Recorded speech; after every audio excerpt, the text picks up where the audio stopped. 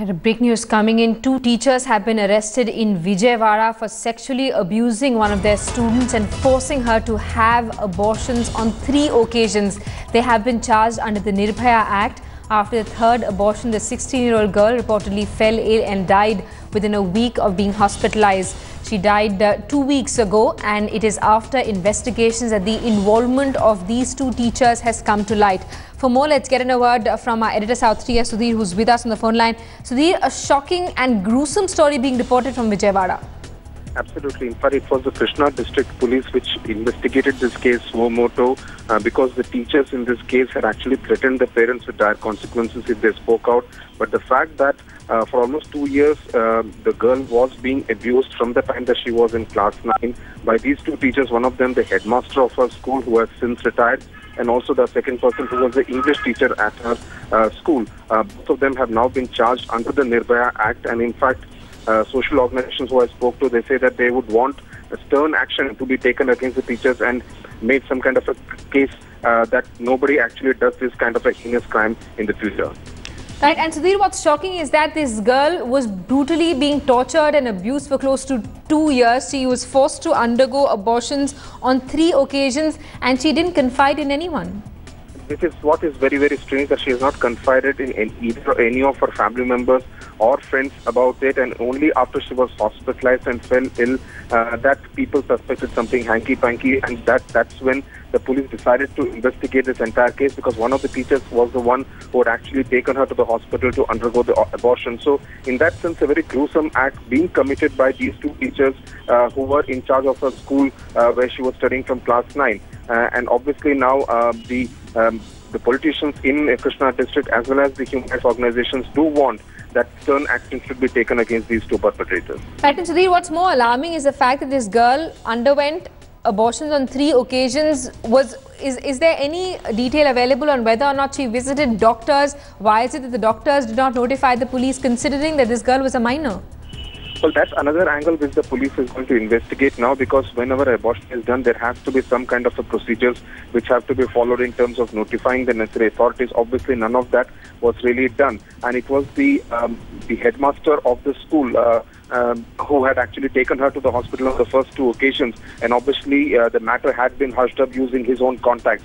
So the police is really investigating into what really happened in each of the 3 occasions and taking the case after that. Right. Sudhir, you're telling us that the headmaster of the school had personally accompanied this girl when she went for an abortion on the first 2 occasions. This means that school authorities were also hand in glove with the teachers? Well, what we are told is that essentially it was being done by this headmaster in the first instance. He had taken her to a local hospital in Krishna District, reportedly got the abortion done with the assistance of some nurses at that particular local hospital. And thereafter also continued with what he was doing with the girl. Obviously, the girl would have been extremely terrified with the fact that it was the headmaster of the school, and obviously did not have the courage to actually complain against him, or perhaps she did not know who to really complain against the headmaster of the school. And it was later that the English teacher also got into the act. Obviously, the girl was extremely traumatized and was hospitalized for almost a week before she passed away. And now the people there, the family members as well as the local organizations, want action to be taken against these 3 people, because they obviously realized that for 2 years the girl had actually undergone a whole lot of mental and physical torture.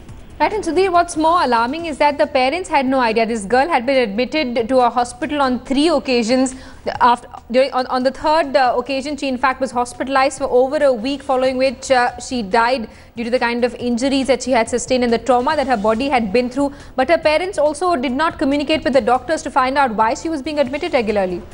Well, obviously that has not happened. In fact, what is even more shocking is that it was the headmaster who, even after retirement, actually took the girl to the junior college where she was to get admission after the class, after the 10th class, and took the responsibility for that girl. So obviously the parents seem to have had a decent impression of the headmaster as someone who was taking care of their child's education. So obviously they haven't felt any kind of suspicion about what the girl was up to or what the headmaster was up to as far as their daughter was concerned. But yes, women's organizations do demand that obviously the girl, because of the authority of the headmaster, may have been extremely intimidated to actually go ahead and complain against him, or even confide in anyone against what he was doing.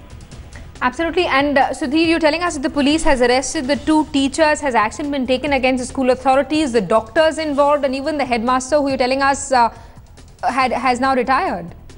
Well, the headmaster and the English teacher have been arrested. They have been sent to judicial custody. The larger part of the investigation would obviously also cover the hospitals where these abortions actually took place. But yes, the primary focus of the investigation would focus on what the two teachers did, and thereafter would actually look at the larger role of the hospitals and the support staff at the hospitals who actually assisted them in carrying out these abortions on this girl. Right, and Sudhir, can you give us a sense of where exactly the school is located? What's the kind of students who are studying here? Is this a government school or a private school? Well, this is a private school which is in Krishna district, in a place called Avanigadda, and which is the rural part of Krishna district outside of Vijayawada. And the fact that this kind of an incident wasn't known to anyone is what has really shocked people.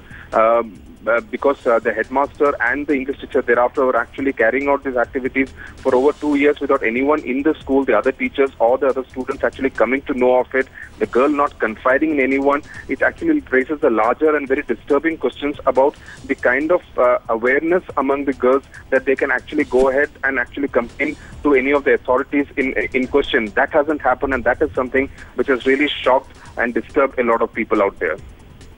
So, thanks so much for bringing us the latest on this shocking and gruesome story that's coming to light from Vijayawada. A 16-year-old is sexually abused for more than 2 years. She's forced to undergo abortions on three occasions, and she's assaulted by her teachers, following which she actually dies. Now, a case has been registered against the headmaster who actually accompanied her to the hospital to get those abortions done, and one of the school teachers who had been abusing this 16-year-old for more than 2 years.